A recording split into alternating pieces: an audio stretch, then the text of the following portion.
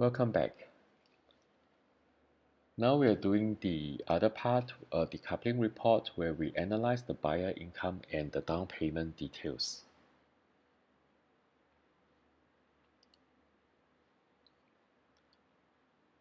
The last part, you were talking about whether the buyer can do the buyout. Now, we look at borrower's financial details. In this case, the borrower, John, is age 45. In this case, Singaporean.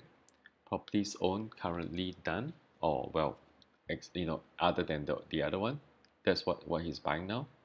Monthly fixed income, we put it as 9,500. Annual variable 19,000, in which case, he gets 2 months bonus. And mortgager financial details, we put it in. Property owned, nothing. CPF SA, we put nothing. CPF OA, just now we did not put any figure, so it's nothing. CPF usable OA, also nothing. Cash balance, we did not put any single amount, so we put it as 0 right now, so it's all nothing. And the mortgage details, he's buying out the existing portion, which is his portion of the loan. It's 112,500. He can, well, based on his current income, in case he's just taking over his existing portion, then this is the top amount that he can afford, up to 1.05 million. The portion that he's buying out, it's 75% of 1.265 is 948,750, and he's asking for 75%, and he is able to borrow 75% based on the information that he entered. Alright, and of course the bank has the final say. All these are only estimates. We look at the CPF OA and cash flow analysis. In which case, if he refinance loan repayment, well, he didn't actually use any CPF OA, no seller stamp duty. There is $2,500 of legal fees.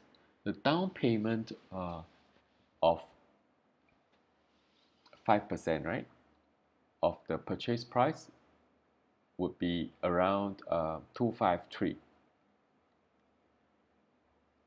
No, sorry, CPF or down payment is actually 316,250. This 316,250 is actually this amount here.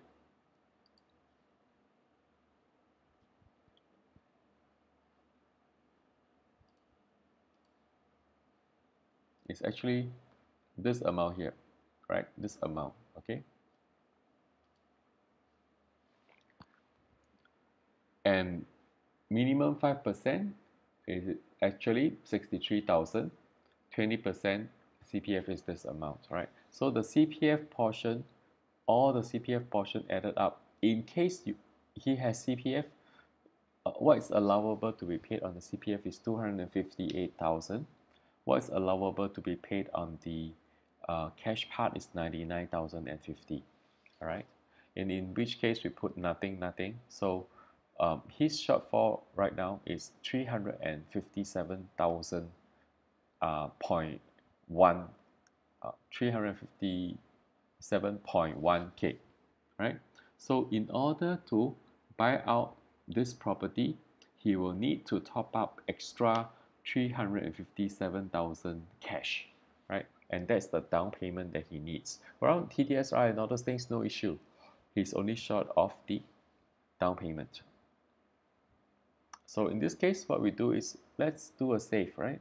Have we done a save? I think we have, right?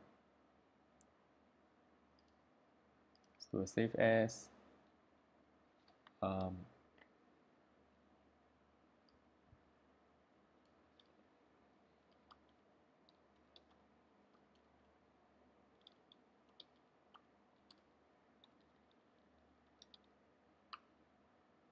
Right, down payment analysis, step 5.